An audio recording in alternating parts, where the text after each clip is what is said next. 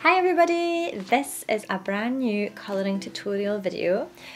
So I always start these off by saying I'm not an expert. There are many people on the internet that can colour a lot better than I can.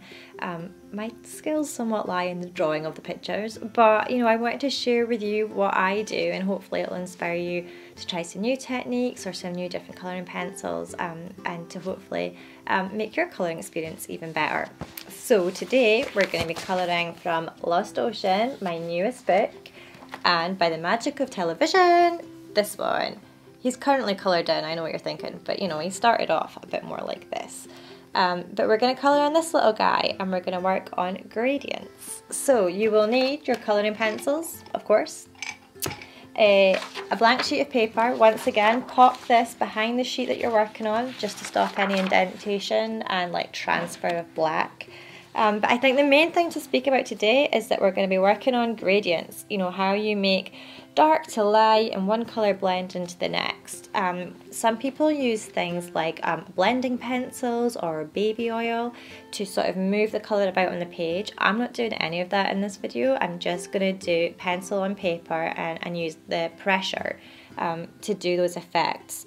I would say you can also get erasers where you sort of lightly lift off the colouring pencil that you've already put down to make, you know, white highlights. For me, I'm not a big fan of them. I think colouring pencil is just inherently difficult to lift off. So once it's down, you know, you kind of just need to work with it. So I'm not going to use one of them. But yeah, here we go. Let's get stuck in. So this is my little jellyfish, and once again I'm going to pick out my colouring pencils that I'm going to use for this palette. We're going to go pinky, orangey, purple because, you know, that's the dream combo. And I'm going to start at the top and work down. And I want this jellyfish to kind of have, I guess, a translucent feel to it, quite light. So I'm going to press very hard in some areas and then fade or lift out to white in other areas. And in some places there's just going to be white. You know, I think that sometimes a bit of white paper or blank space can often be just as important as all those colours that you lay down.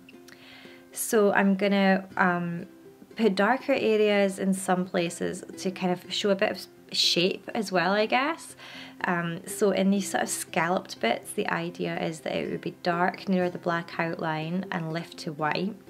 When I'm colouring, I kind of use a funny stroke. I sort of go round and round as opposed to, you know, like hard pencil strokes, and I feel this puts the colour down in a way that's a little bit lighter and easier to move around, and you don't usually see the actual pencil strokes, which I like.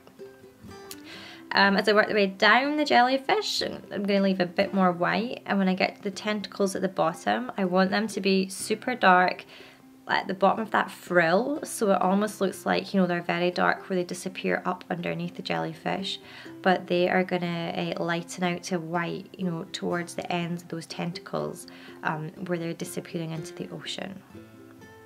So that's it. That's how I colour in my little jellyfish. I hope maybe that's given you some inspiration or maybe a couple of new techniques that you want to use in your colouring. But with everything, you know, like there's no hard and fast rules, you know, however you choose to do it is the right way. There are no wrong colours, it doesn't matter if you go over the lines, it's all about just expressing yourself and being creative. So with that in mind, don't forget to share your pictures online. I love to see them on social media, or you can upload them to the colouring gallery on my website. I'll put a link in the bit below. And that's it for today. Thanks so much for watching and I'll see you next time. Bye!